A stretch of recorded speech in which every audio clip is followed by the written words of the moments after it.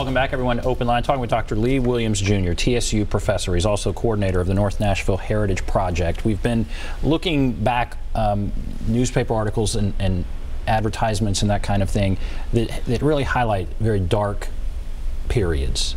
And my question as we went to break, you've studied all of these different periods in our history. What is your thought about where we're headed? Are you optimistic about the future? Are we overcoming this? Can we overcome our past, or what do you think? To be frank, I don't know how things are going to turn out. I can analyze and interpret the past. I can tell you what I see now, and I can try to make a forecast based upon what I've seen before. And I'll be honest, most of the time I'm wrong. But what I see, particularly in North Nashville, is really troubling, because I moved here in 2009, and much of the built environment is disappearing overnight. I was on Charlotte, and I rode by Haddock's Pharmacy, and I looked at the side of it, and the doors were swinging open, and I was thinking, I was like, wow, they're getting ready to tear that down. Mm-hmm. I can remember my barber, J.T. Smith. I would go to his barbershop, and that was a really special place in the community. You could go there and just get all kinds of information, all kinds of wisdom from the elders that came through there. And I mean, people from all walks of life came through there, but it was a space where everybody was pretty much seen as equal. That's gone. They're putting a park there.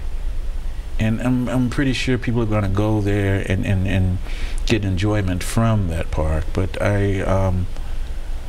with the barbershop gone, that's something that's lost to posterity. And only 10, 20 years from now, I guess I'll be the one that's talking about what a good time people had there.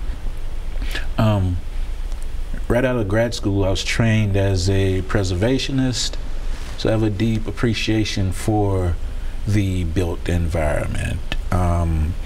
Jubilee Hall is one of my favorite spaces in this city. I mean, of course, it's one of the coolest pieces of architecture in the city, but still, I look for it every morning when I go to work.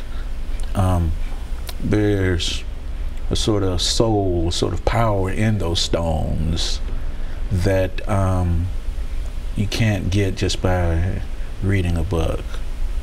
But the point I'm trying to get at is most, if not all, of our special spaces, the spaces that animated Jefferson Street, are gone. I know the Elks Lodge is still there, where you had the classic guitar battle between Jimi Hendrix and Johnny Jones. That's still there.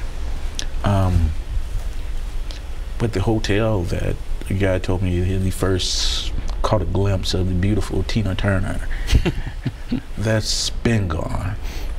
So you worry about the loss of that kind of history? Not only that, but the people that live in the margins, the poor folks that, and I probably shouldn't say poor folks, but the folks that we oftentimes don't pay attention to, that lived in North Nashville, the ones that would welcome in TSU students when the housing was unable to accommodate them, the ones that heard the band playing on Saturday and realized that there's a football game and they come out to see what is going on campus.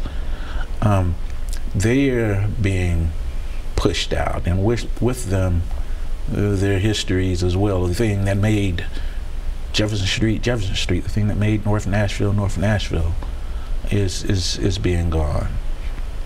I do enjoy modern architecture, but I don't think it should come at the expense of the most vulnerable in our society. All right, we're going to go, let's go to Wendy. Hello, Wendy? Hello. Hello, Wendy, go right ahead. Hi, Dr. Williams. I follow you on Twitter as well. And thank you. I am a native Floridian living in Nashville as well, but I'm a wildcat. You're a rattler. Oh, but anyway, no. I have a question about Riverside Sanitarium.